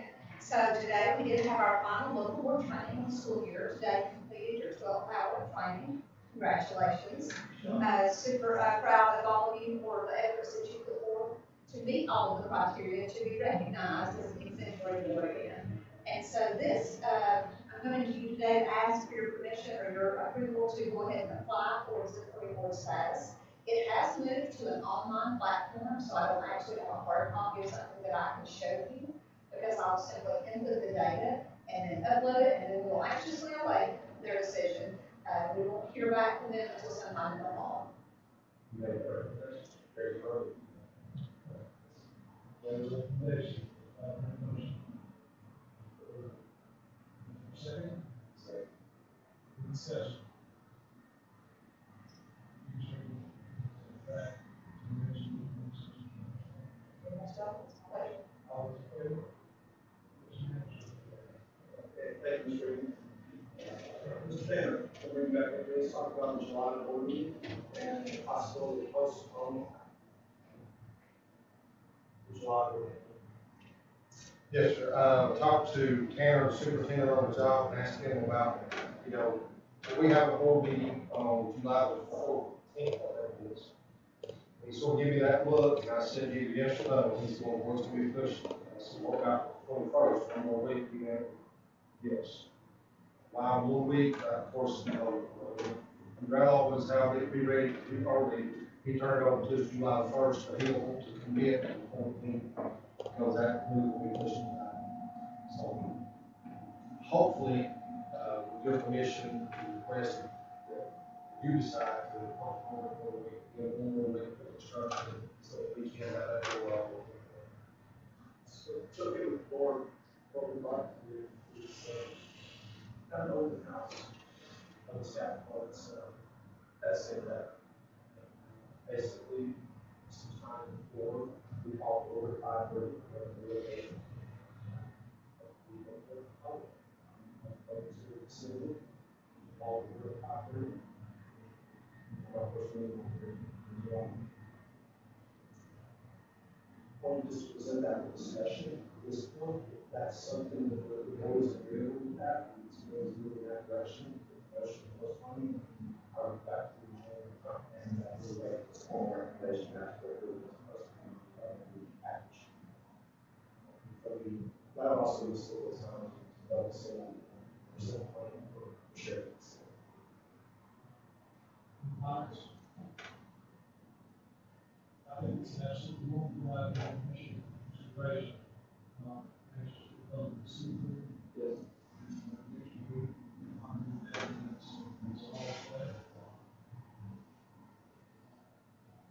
So, We'll move that direction and we'll refine that a bit and present you with a formal recommendation for board approval. As much information as we can. one of our student board members, called me and said, yeah, we are doing something in the past about whether it's just only able to do one time, calendar year. And actually, might be back to check, that refers to the actual schedule of the regular meeting. We consult the council on that, and the act this board takes each January on the first meeting of setting the annual monthly date, time, location. We can amend that. Not individual meetings, but just the idea that we're the second Thursday at this location. We can amend that once. Sort of exercise that. Exercise that. And do this. Yes.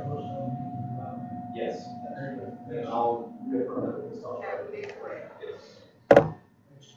We're good. All right, so we'll move Mr. Tanner. I can say you've already got the jet out of the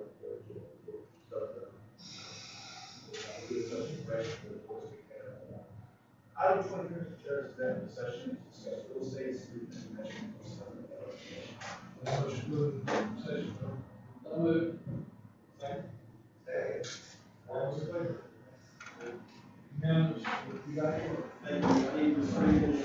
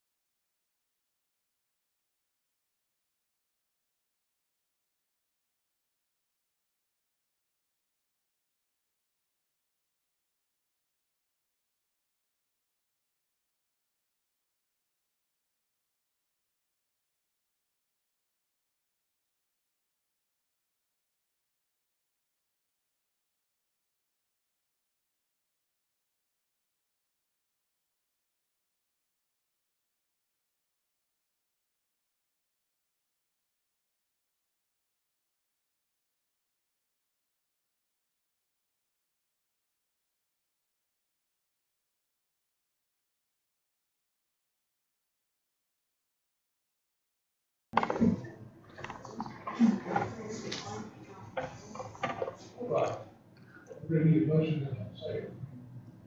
Executive session, Jim, I can take a motion. Please. Motion second. I'll second. Motion second. Any discussion? All those in favor? Motion carried. Back in executive session. I will say no action was taken here in executive session. While we're paused, I did a motion to second to approve the minutes from 4/21, 2022 executive session. I hear. A motion in a second. Any discussion? All those in favor? Discussion approved. Thank you, sir. All right, Mr. Chair, personnel sheet dated 5/12/22. I'll make sure everybody's able to access that. Resignations. Mary E. Beth Thomas, effective 5/12/22. Make a recommendation, Mr. Chair. Recommendation, second. All those in favor? Motion unanimous. Thank you. Resignation of John Travis Smart, effective date 5/20/22. Make that recommendation, Mr. Chair. Motion. Second. Motion second. All those in favor? Unanimous. Carries. Robert Wood, effective date 5/27/22. Mr. Chair. Make that recommendation. Motion. Second. And second. All in favor? Motion unanimous. Motion carries. Thank you. Recommendation of the resignation of Sandy Wall, effective 5/31/22. Make that recommendation.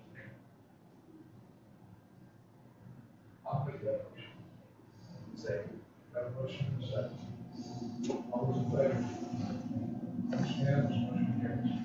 Board, this next one is for censure. The resignation of Betsy Hyde was approved April 21, 2022.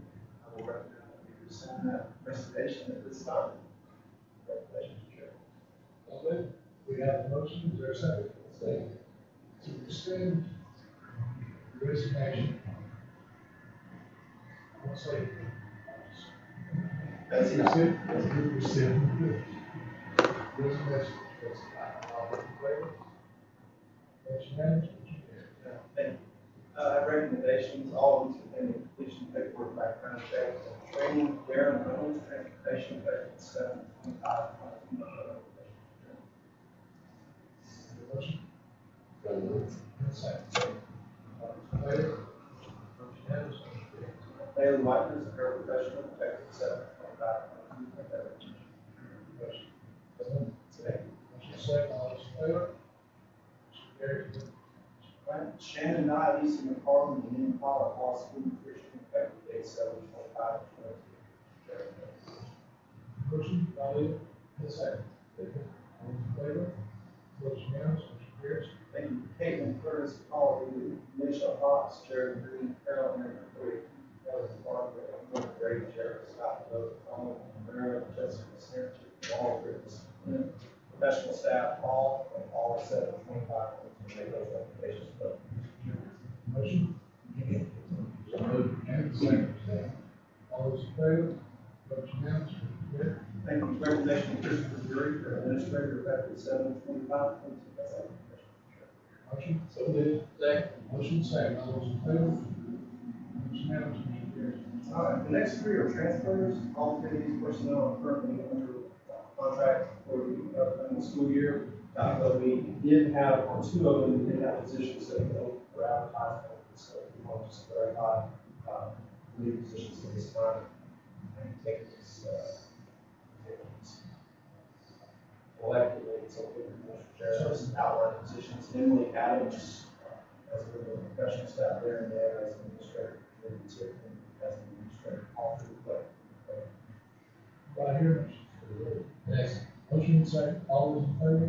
Motion unanimous. Motion carries. Okay, and Emily is going to move to academic coach position. Again, that piece doesn't require board approval, it's one of the forms because we have both. And Jeannie Simpson, and Ms. Millen, the student services coordinator. As I restructure the team for the upcoming school year, as you saw today, work with Mr. Barron, Mr. Barron, all right, recommendation recommendations for substitute teacher. Again, the completion of paperwork, background check, and training, Angela Patterson, substitute teacher, effective 9/1/2022. Motion? Second. Motion second, all those in favor? Vote unanimous, motion carries. Substitute custodian recommendation, and completion of paperwork, background check, and training, Shirley K. Green, substitute custodian, effective 5/13/2022. Motion? And second. Motion second, all those in favor? Vote unanimous, motion carries. We now have a list of summer custodial workers, temporary or seasonal workers that are students who will work for us effective June 1 to July 22nd, 2022. We have a relations employment struggle poll who's separate at this time. I make a recommendation for Elijah Gibbs. So, I hear a motion. Okay. Motion by Mr. Green, second by Mr. Cole. And an abstention. Motion carried. All those in favor? Four votes for, and one abstention. So Elijah Gibbs. Okay. All right, so the rest of them we can take collectively. Toby Bell, Hayden Danner, William Adam, Cole Pittman, Hayden Rose, Kate Sands, Andrew Walter, recommend collectively. Here's the motion, and a second. Okay. All those in favor? Vote unanimous, motion carries. Thank you. Next item on the agenda is the superintendent's comments, and what a day. We've been spending for Fannin County today. We have the governor in our county, University of North Carolina, for the signing of the budget. And it's a great day in Fannin County. I'd like to recognize we have leadership Fannin with us earlier. I think the representative has gone. We also had NBC representative here. So Tony was here representing NBC. I'd like to thank them for participating as well. All the collaboration that's happening that's benefiting our school system. You know, go back to the library. The day after that fall meeting, the day after our last board meeting, just a lot of amazing things that happen with the relationships that are being built. Don't take that for granted. Thank you for it. It's benefiting the kids. Today's local board training was nice. Yeah. And Sarah, I want to thank you for your work to set that up. We really appreciate Justin and Matt Rose being part of it. Board, I appreciate you and your ability and willingness to look forward and plan ahead. Darren, a lot of weight on you, but I know you can handle it, and you are handling it. And I want to congratulate you and proud of you for what you're doing, and you are going to be a huge part of the future plan the next several years for the school district. We'll look back on this time right here, and we'll look ahead and put your hands in so much. It's going to be the future of the school system. I'm thankful for you. I appreciate you. The special recognitions tonight are special. The seeing those kids come in here and so forth. Allison, you do such an excellent job, Jim. Very passionate. Kind of act like we live at the company. Sometimes, not always, but sometimes. It's just amazing that we're that modern.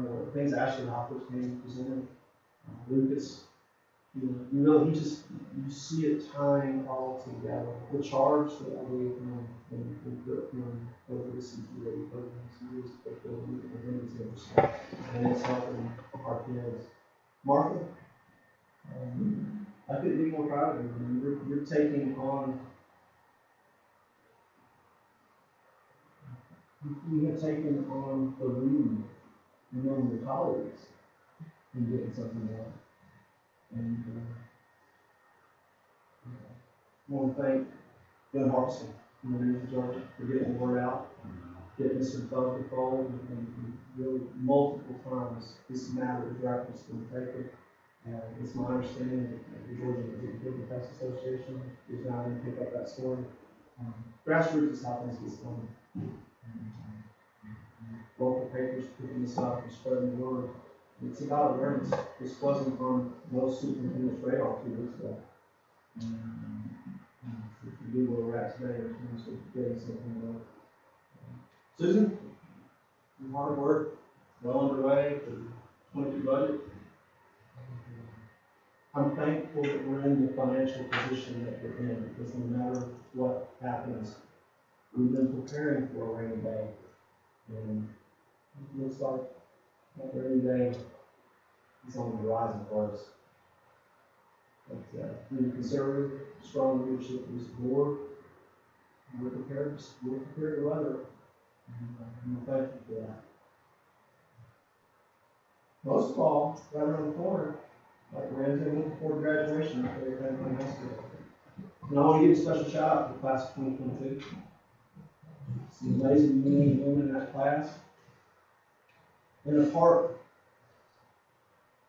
their success, a part of it is from the work of every one of the elementary, middle school, and high school teachers, the staff of those schools, the leadership of our schools, and this Board of Education have all had a part in their success, and I say thank you for their behalf. It's kind of, sitting here kind of reminiscing a little bit and thinking about things, and in one form or another, I've been sitting on the stage since 2007.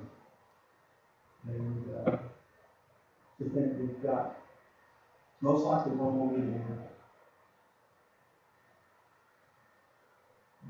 The best is yet coming. So thank all of you.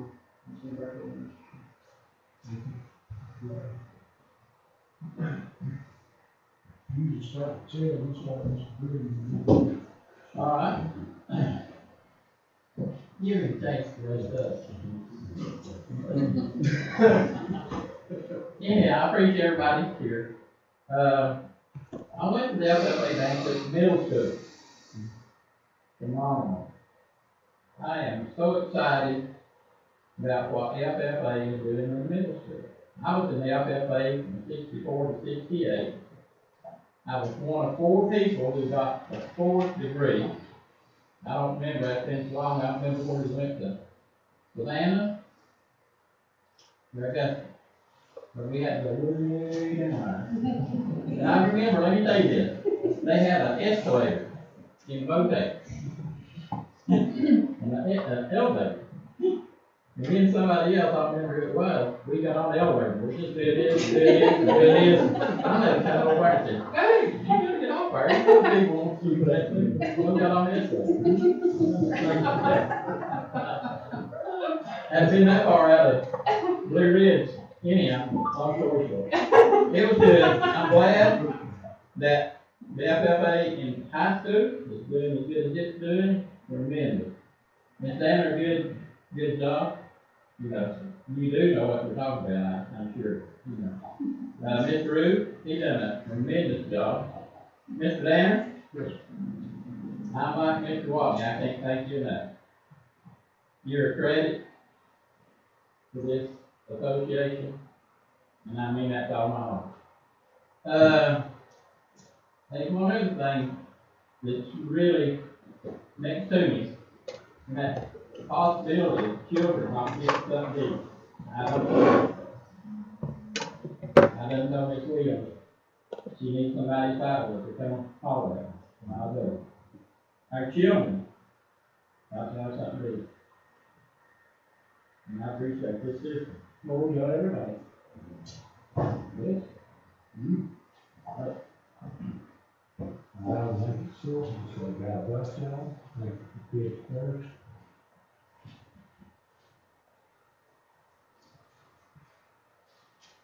That feels good.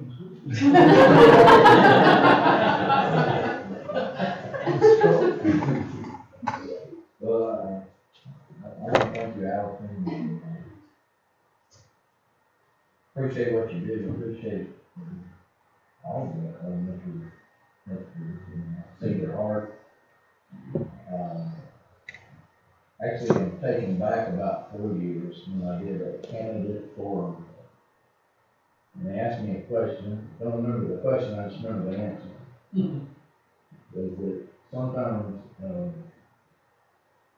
you give all the accolades to the, but Mr. Ramsey, the Commissioner Ramsey just benefits from the elementary school. But I remember going by Taco Bell when we were building it in Hiawassee, and I saw that big hole, and I thought, are they building a pool there? And then as I traveled by there several weeks, I saw them build that foundation. And you know what we had? We had a good foundation that supports the roof of the school system. And I don't think a lot of people see it. But being at my age, and I know younger parents, but being 57 and taking my little girl to school every day, I got to see that. I get to see the heart. That's a foundation that a lot of people don't miss. The younger people just go right past it, but I want to tell you, I appreciate you. Thank you so much, because you see all these in everybody's hand.